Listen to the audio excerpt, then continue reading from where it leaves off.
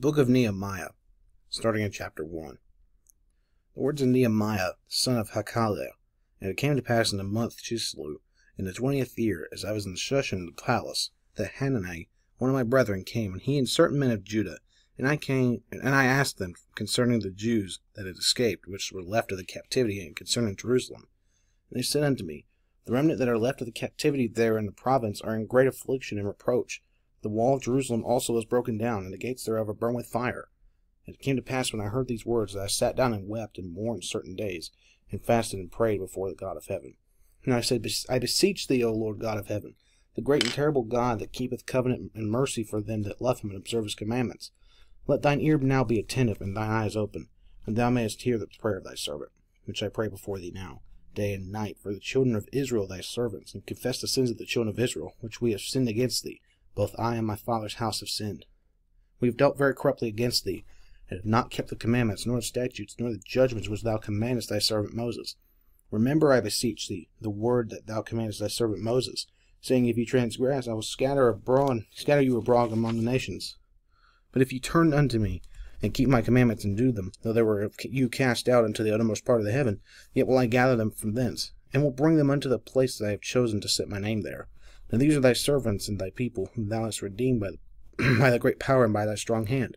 O Lord, I beseech thee, let now thine ear be attentive to the prayer of thy servant, and to the prayer of thy servants, who desire to fear thy name, and prosper, I pray thee, thy servant this day, and grant him mercy in the sight of this man, for I was the king's cupbearer.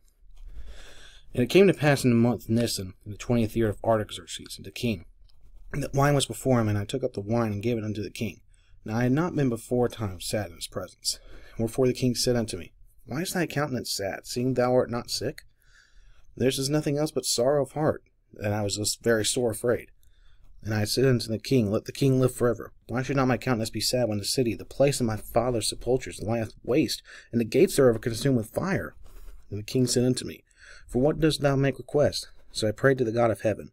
And I said unto the king, If it please the king, and if thy servant have found favor in thy sight, that thou wouldest send me unto Judah, unto the city of my father's sepulchres, that I may build it. And the king said unto me, the queen also sitting by him, For how long shall thy journey be, and when wilt thou return? So it pleased the king to send me, and I set him a time. Moreover I said unto the king, If it please the king, let letters be given me to the governors beyond the river, that they may convey me over till I come into Judah.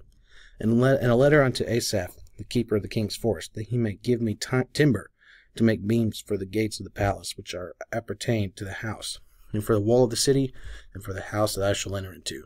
And the king granted me according to the good hand of my God upon me.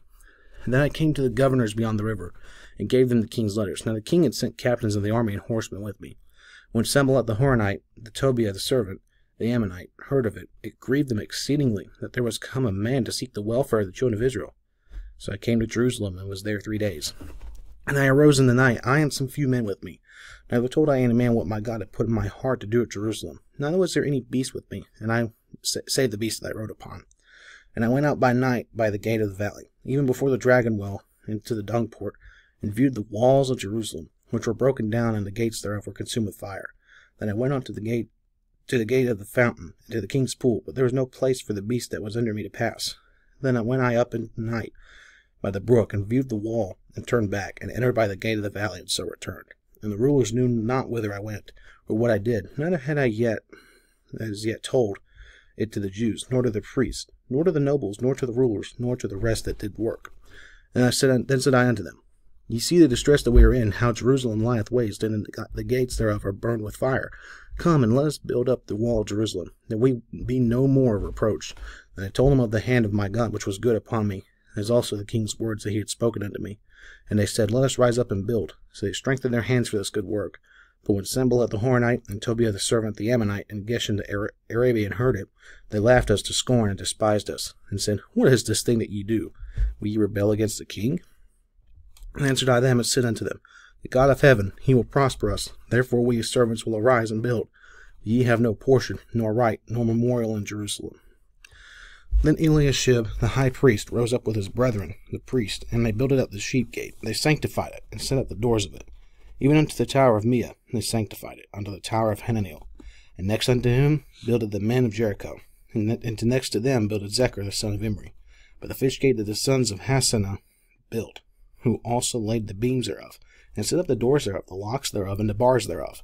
And next unto them repaired Meremoth, the son of Urijah, the son of Koz. And next unto them repaired Meshullam, the son of Berechiah, the son of Meshezabeel. And next unto them repaired Zadok, the son of Bana.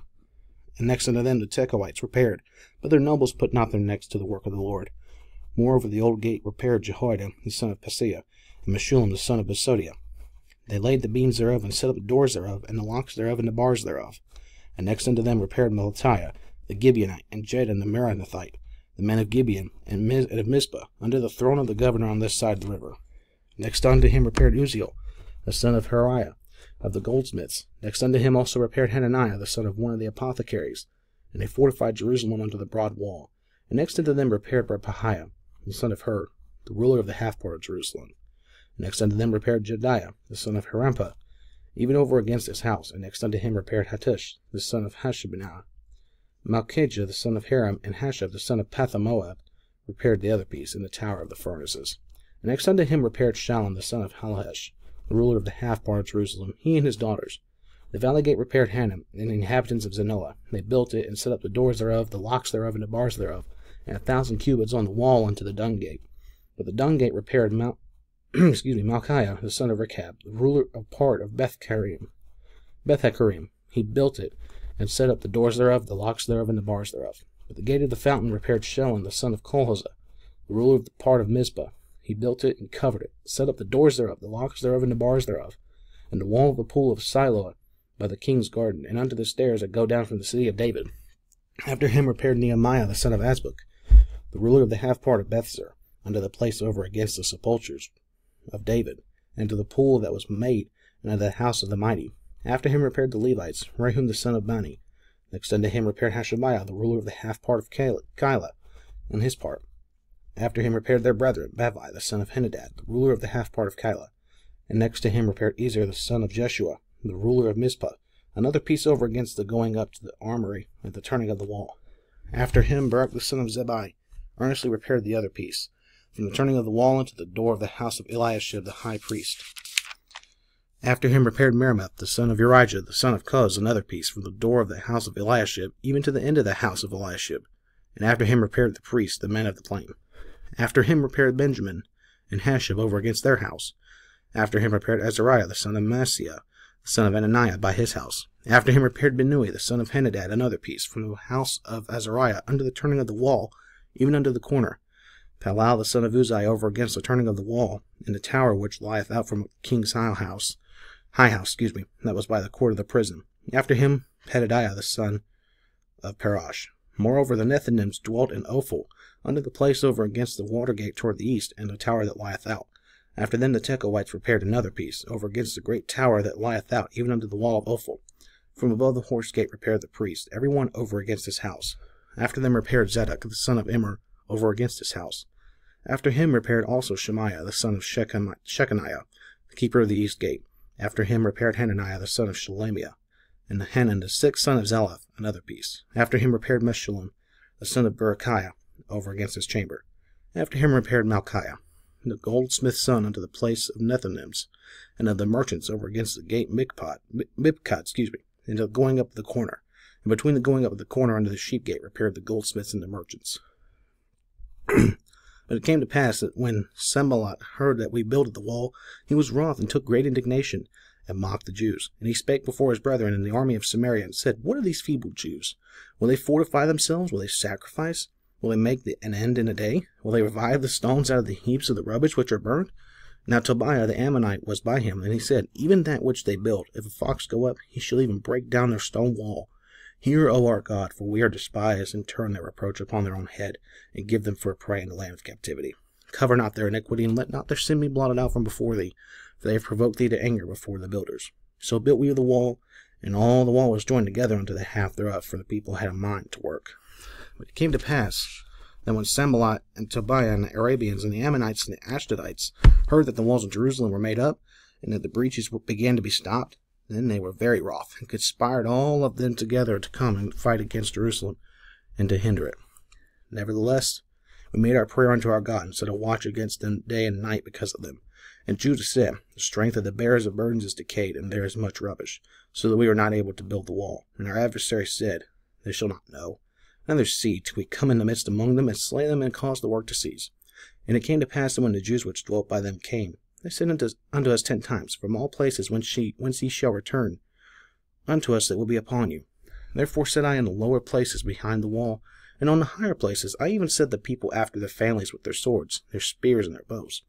And I looked, and rose up, and said unto the nobles, and to the rulers, and to the rest of the people, be not ye afraid of them. Remember the Lord, which is great and terrible, and fight for your brethren, your sons and your daughters, your wives and your houses. And it came to pass, when our enemies heard that it was known unto us, and God had brought their counsel to naught, that we returned all of us to the wall, every one unto his work. And it came to pass from that time forth, that the half of my servants wrought in the work, and the other half of them held both the spears, the shields, and the bows, and the habergeons, and the rulers were behind all the house of Judah. They which builded on the wall, and they that bare burdens, with those that laden, every one with one of his hands, wrought in the work, and with the other hand held a weapon. For the builders, every one had his sword girded by his side, and so builded. And he that sounded the trumpet was by me. And I said unto the nobles, and to the rulers, and to the rest of the people, the work is great and large, and we are separated upon the wall, one far from another. In what place therefore ye hear the sound of the trumpet, resort ye thither unto us. Our God shall fight for us. So we labored in the work, and half of them held the spears from the rising of the morning till the stars appeared. Likewise at the same time said I unto the people, let every one with his servant lodge within Jerusalem, that in the night they may be a guard to us, and labor on the day. So neither I nor my brethren, nor my servants, nor the men of the guard which followed me, none of us put off our clothes, saving that every one put them off for washing. And there was a great cry of the people and of their wives against the brethren of the Jews. For there were that said, we are sons, and our daughters are many. Therefore we take up corn for them, that we may eat and live. Some also there were that said, we have mortgaged our lands, vineyards, and houses, that we might buy corn because of the dearth. There were also that said, we have borrowed money from the king's tribute, for the king's tribute, and that upon our lands and vineyards.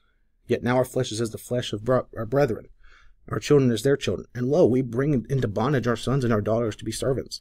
And some of our daughters are brought unto bondage already. Neither is it in our power to redeem them, for other men have our lands and vineyards. And I was very angry when I heard their crying these words. Then I consulted with myself, and rebuked the nobles and the rulers, and said unto them, Ye exact usury every one of his brother. And I set a great assembly against them. And I said unto them, We after our ability have redeemed our brethren the Jews, which were sold unto the heathen, and will ye even sell your brethren? Or shall they be sold unto us? Then held they their peace, and found nothing to answer. Also I said, It is not good that ye do. Ought ye not to walk in the fear of our God, because of the reproach of the heathen, our enemies? I likewise and my brethren, and my servants, might exact of them money and corn. I pray you, let us leave off this usury. Restore, I pray you, to them, even this day, their lands, their vineyards, their oliveyards, and their houses, and also the 100th part of the money, and of the corn, the wine, the oil, that ye exact of them. Then said they, We will restore them, and will require nothing of them. So will we do as thou sayest. Then I called the priests, and took an oath of them, that they should do according to this promise. Also I shook my lap, and said, So God shake out every man from his house, and from his labor, that performeth not this promise. Even thus be he shaken out and emptied. And all the congregation said, Amen, and praise the Lord. And the people did according to this promise. Moreover, from the time that I was appointed to be their governor in the land of Judah, from the 20th year, even unto the 32nd year of Artaxerxes the king, that is 12 years, I and my brethren have not eaten the bread of the governor. But the former governors that had been before me were chargeable unto the people, and had taken of them bread and wine, beside 40 shekels of silver. Yea, even their servants bare rule over people. But so did not I, because of the fear of God. Yea, also I continued in the work of this wall. Neither bought we any land, all my servants were gathered thither unto the work. Moreover, there were at my table 150 of the Jews and rulers, beside those that came unto us from among the heathen that are about us. Now that which was prepared for me daily was 1 ox, and 6 choice sheep. Also fowls were prepared for me, and once in 10 days store of all sorts of wine. Yet for all this required not I the bread of the governor, because the bondage was heavy upon this people. Think upon me, my God, for good, according to all that I have done for this people.